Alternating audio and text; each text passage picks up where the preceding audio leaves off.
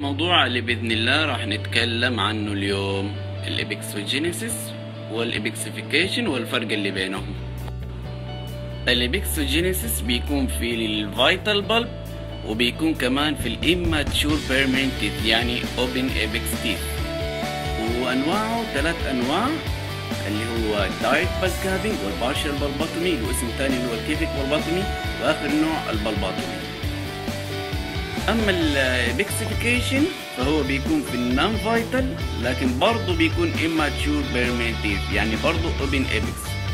راح نتكلم في الأول على أنواع الإبكسوجينيسيس، وأول نوع اللي هو الدايركت بالكابينج.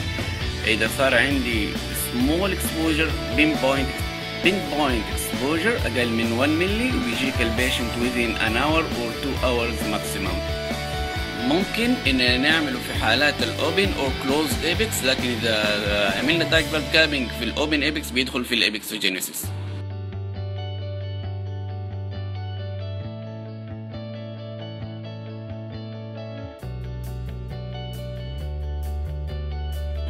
In cases of direct bulb capping لازم يتشكل عندي reparative dentin within at least 2 months. ثاني نوع من الإبكسوجينيسيس اللي هو البارشال بالباتومي or كيفيك بالباتومي. The partial bulbotomy is indicated more in immature permanent teeth and we remove the inflamed bulb tissue until we reach the healthy tissue. ممكن we remove 1 milli or 3 milli or deeper from bulb chamber until we reach the healthy bulb tissue.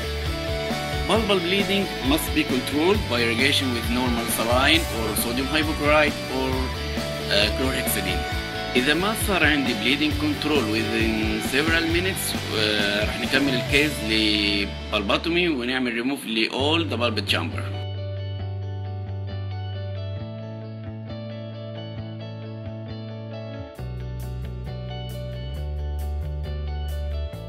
ما راح أهتم كتير في حالات البارشال بالباتومي بالتايم between accident and arrival of patient. كمان ما راح اهتم بالسايز of exposure، كل اهتمامي راح ينصب اني اوصل للهيلثي بالب تيشو. الماتيريالز اللي راح نستخدمها غالبا الكالسيوم هيدروكسيد او الMTA. ثالث نوع من الإبكسوجينيسيس اللي هو البالباتومي، هنا نسوي توتال ريموف للبالب تشامبر. indications for small or large bulb exposure site. small يعني إذا كان ما جاء البيشنت within 2 hours، لكن جاك البيشنت within less than 12 hours هنا ما راح نقدر نسوي direct بالكابينج، لا راح نسوي الأفضل بالباتومي. في البيرمننت تيث الأفضل إننا نعمل بالباتومي في حالات الأوبن إبكس، لكن في حالات ليميتد كلوزد إبكس بنعمل فيها بالباتومي. هذه الحالات من ضمنها إذا صار عندي بالب اكسبوجر لكلوزد إبكس تيث وصار كمان فيها روت فراكشر، فهنا نعمل سبلنتنج أنتل هيلينج. بعد ما يصير هيلينج للروت فراكشر هنا نرجع نفتح الكيس من جديد ونشتغل RCT. في حالات بيقول انه ممكن نسوي بالباتومي في بيرمننت تيث كلوزد إبكس اذا كان لارج اكسبوجر لكن جاك البيشنت خلال اقل من ساعة. الحالة الثالثة اللي ممكن ان نسوي فيها بالباتومي للبيرمننت تيث كلوزد إبكس اذا كان irreversible بالبايتس لكن الحالة كانت emergency. احنا مشخصين الحالة اوريدي نعمل لها RCT لكن as emergency first visit نسوي بالباتومي ونرجع نكمل في السكند فيزيت.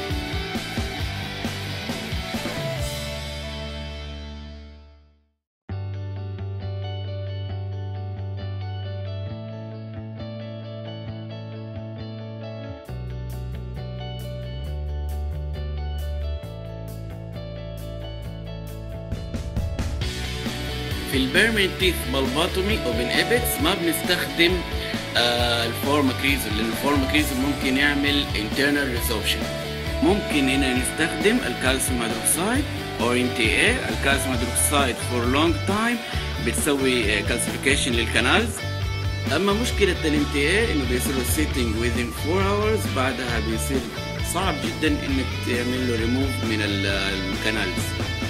كل اللي احنا نحاول نعمل ان نحافظ على التوث بانه يتشكل عندي روت اند كلوجر او انه يتشكل عندي ابيكال بارير.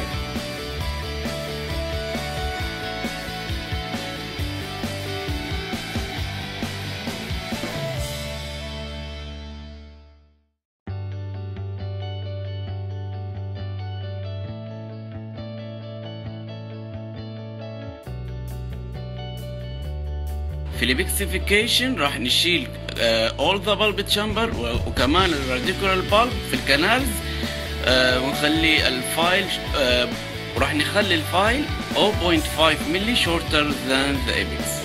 بعدها we will fill the canals by calcium hydroxide paste. بنحط فوقها cotton pellets، بعدين layer of zinc oxide genol. فوق اللاير of zinc oxide genol راح نحط zinc phosphate or glass ionomer.